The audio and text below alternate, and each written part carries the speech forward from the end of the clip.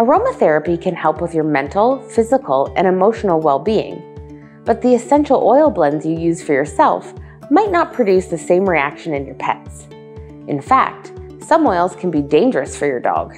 That's why in today's video, I'm going to help you clearly understand which essential oils are safe for your dog and which aren't. Before we get started, just make sure you click subscribe and hit the little bell icon below so you don't miss any other helpful videos.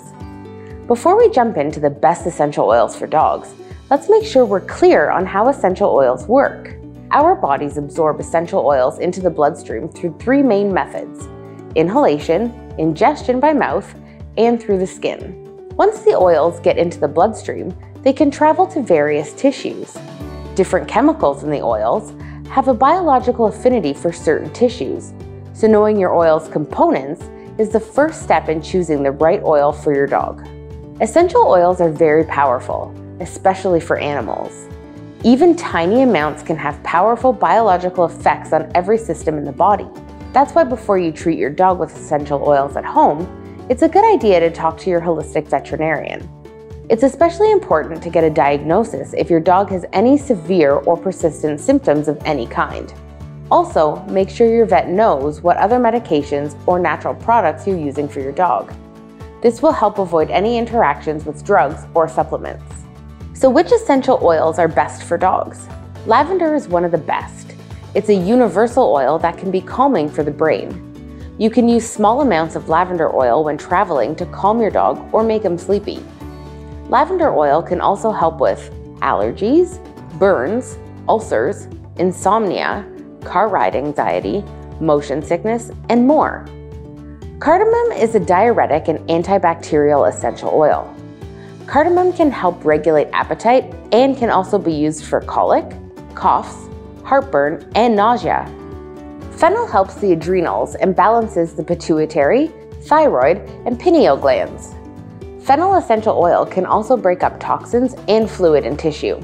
The fourth essential oil that's good for your dog is Helichrysum. Helichrysum is antibacterial and can reduce bleeding after an accident. It helps regenerate skin and repair nerves. It's also useful in heart disease. Frankincense has helped some cases of cancer and works on the immune system. It can reduce tumors and external ulcers. Frankincense also increases blood supply to the brain.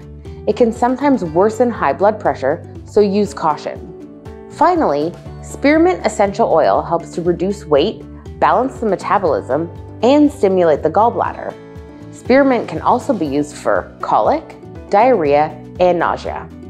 When using essential oils to help with your dog's physical and mental issues, just remember that they're also very powerful and dogs are typically more sensitive to them than humans are. Be sure to use safe handling principles and consult an aromatherapy expert so that you don't risk making your dog sick. Also, not all essential oils are quality products. Some oils contain contaminants or adulterants, which means they can cause a more serious adverse reaction.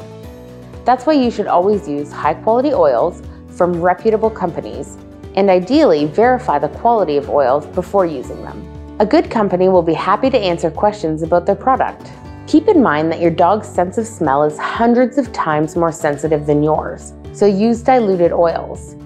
And provide him with an escape route. If your dog shows you he doesn't like an oil, don't force it on him.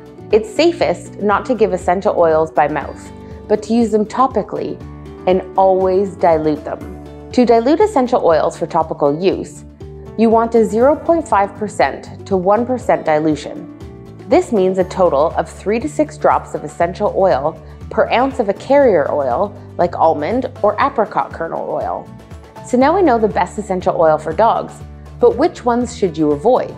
Generally speaking, you should be cautious with so-called hot oils like cinnamon, oregano, clove, wintergreen, thyme, and birch. Also, less is more with essential oils. Most problems result from people overusing oils and causing an unintentional overdose. To reduce the chances of this, many experts recommend using an oil for no more than 2 weeks, and then taking a break for a week or more. If you have any more questions about essential oils for dogs, feel free to leave them in the comment section below, and don't forget to subscribe and visit dogsnaturallymagazine.com for more information. Thanks for watching.